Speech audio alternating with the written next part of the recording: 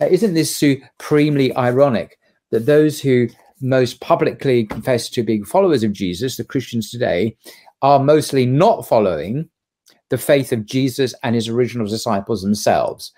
People who are, though, following that original understanding are, of course, Muslims, because unlike Jews, Muslims still do accept Jesus as a prophet, as the promised Messiah. Now, Jews, unfortunately, do not. So one could argue the only people today who are authentically following the real Jesus, the Jesus of history, are Muslims.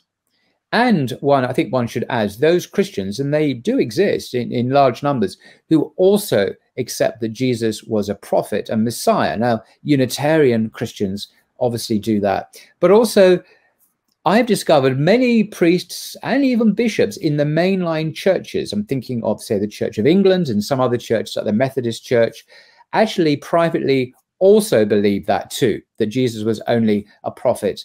And if they believe he is a son of God, it's in a metaphorical sense. It's not meant literally as a metaphysical, actual God begetting a son.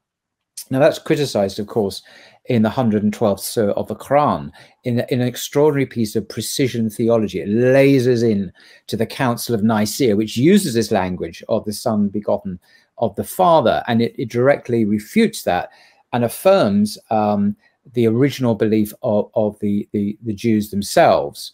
So the Quran is very much endorsing the Tawheed of Jewish monotheism, as we see in the Torah, for example. So that's the end of this video. Just to conclude,